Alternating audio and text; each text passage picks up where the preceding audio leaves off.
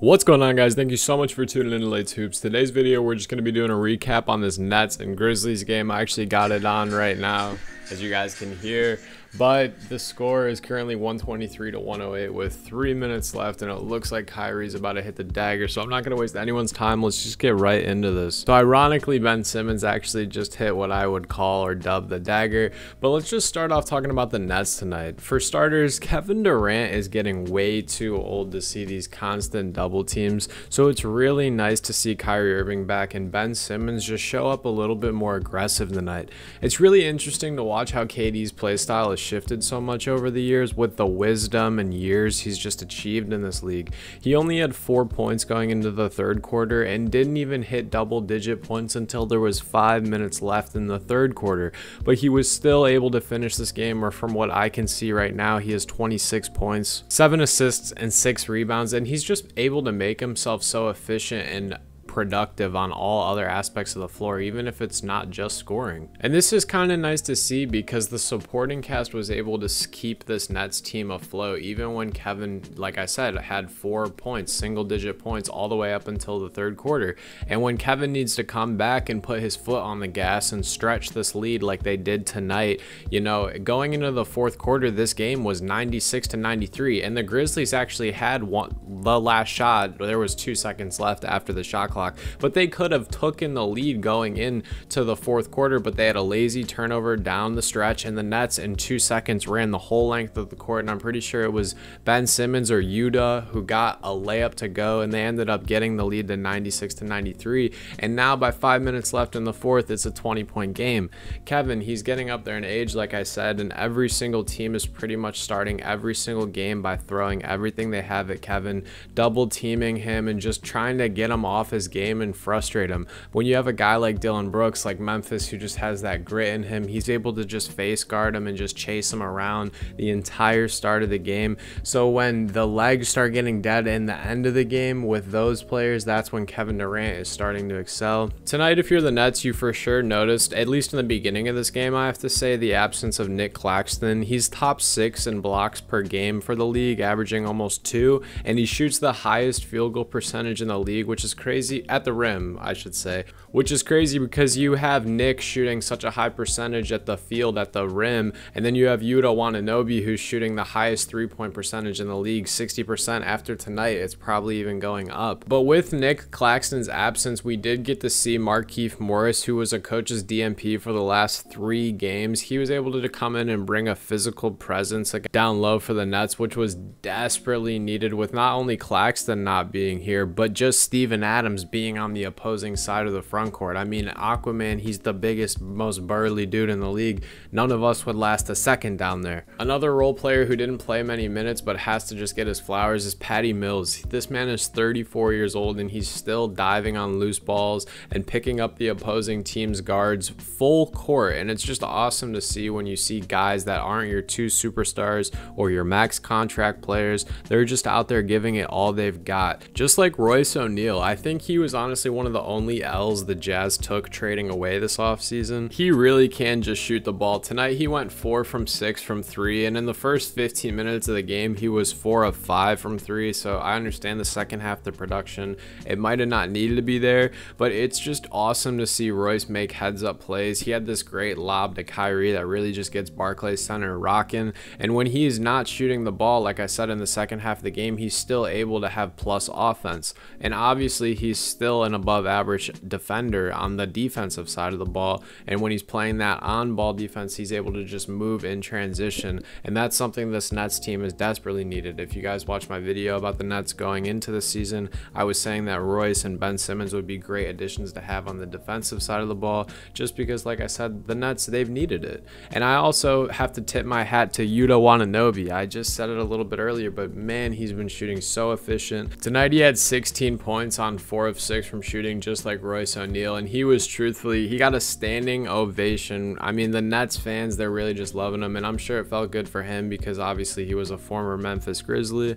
And a few nights ago against Portland, he had 20 points. It's just really awesome to see him find his stride and find his rotational minutes on this roster. Speaking of people who need to find their stride again, you can definitely see that Kyrie Irving, he looks like someone who hasn't played basketball in a couple of days. He did come out and hit his first three, and I thought, oh, maybe he's just going to come right back where he left off. And that's not to say that he looked bad necessarily tonight. The tight handle and the awareness and just the ability to create and facilitate even when the game is getting fast, he was still Kyrie Irving in that sense. It's just that you can tell maybe it's his legs or maybe it's just the reps, lack thereof, if you will, that some of these jump shots and some of these layups, he was leaving them a little bit on the front of the rim on some of these finger rolls and some of those high glass layups, those crazy contortionist layups that we all know Kyrie can make. Some of those were looking a little bit off, and that's fine. You know, it's the regular season. We're going to see this. The Nets, though, they do have to get out of foul trouble. I like the physicality when they try to fight over these screens,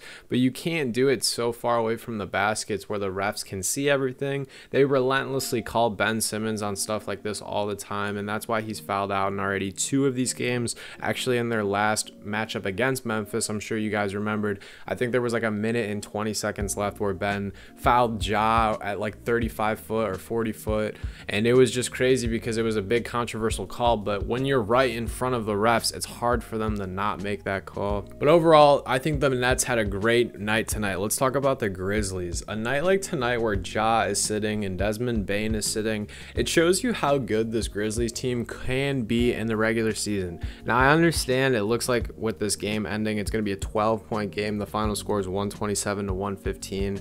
But like I was saying, it's just a testament to how good of a coach Taylor Jenkins is. Through 3 quarters, this team looked amazing. They even forced the Nets to have 14 turnovers through the first 3 quarters, but the Nets, like I said, they just caught fire in that 4th quarter. So I don't even think you can be too upset about a loss like this if you're a Memphis fan. Obviously, like I said, you didn't have your star player Ja Morant and the emerging star Desmond Bane, but Dillon Brooks tonight, he looked like he had something to prove. That jumper, it is not the prettiest, it's not my favorite, but his handles, they just looked so tight, and he looked way more kept than I've seen Dillon Brooks in the past. And obviously, when I was talking about the Nets, I gave him his flowers on the defensive side of the ball. He did make Kyrie and Kevin both have a little bit of a rough, tough start to this game. Obviously, the Nets handled that business. A name that I wasn't familiar with going into tonight that I'm definitely going to have to keep an eye out for going forward is John Conchar. He was definitely a little inefficient tonight,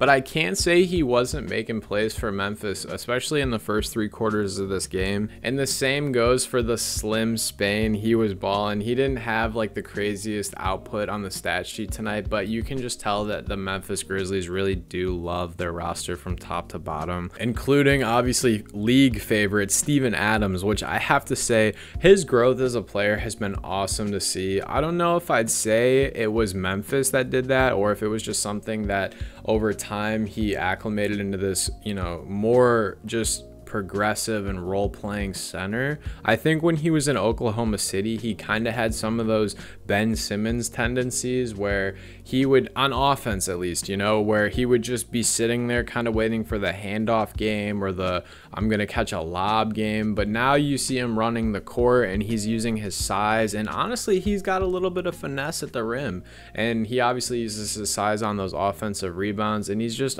very understanding of his role on this team. He doesn't have an ego either, which you cannot put a price on. Even when it's these crunch time games where everyone wants to play the big minutes and these late minutes, Steven understands that if someone who can shoot the ball better with him needs to go into the game, it needs to happen. And especially with Steven's free throw woes, I don't even want to look at what he shot tonight, because on the season he's shooting 25%. That's just the little gray area we're not going to talk about. Something good to talk about for the Grizzlies is that their ball movement looked really, really solid tonight.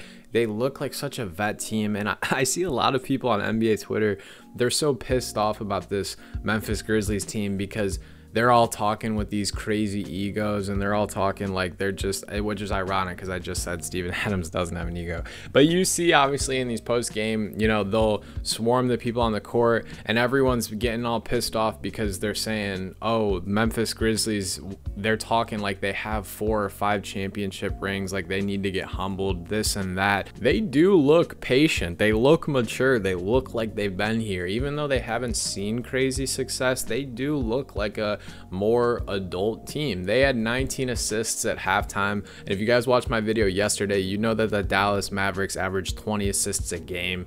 So this just really is a testament to how talented the West is when Ja Morant doesn't play, Desmond Bane doesn't play, and some of your other starters, or backups I guess you'd say, have off nights, and you still are moving the ball amazing and keeping it a close game through 3 quarters. Obviously we don't want to talk about that 4th quarter, but all in all, I think it was a decent night for Memphis. I don't hold your head low after this game. If you're a Memphis fan, like you guys know, like everyone else knows, Ja Morant wasn't here, Desmond Bane wasn't here. The refs tonight, I wasn't going to talk about this, but I have to just say this really quick. If you're made it this far in the video, you're a real one. KD getting teed up for saying and one and then gesturing that it should have been a foul, it's just so lame to me. The refs were not good this game. They haven't been good all year. They called a literal mystery foul on David Roddy, I think in the 2nd or 3rd quarter of this game, and I was checking out that Kings game for a little bit and saw that they ejected Malik Monk for literally bumping into Killian Hayes. I guess you just can't show that you've been hitting the weight room, but you can show some support on this video if you guys leave a like. If you made it this far, I appreciate you so much. Hope you guys have a great rest of your day. Peace.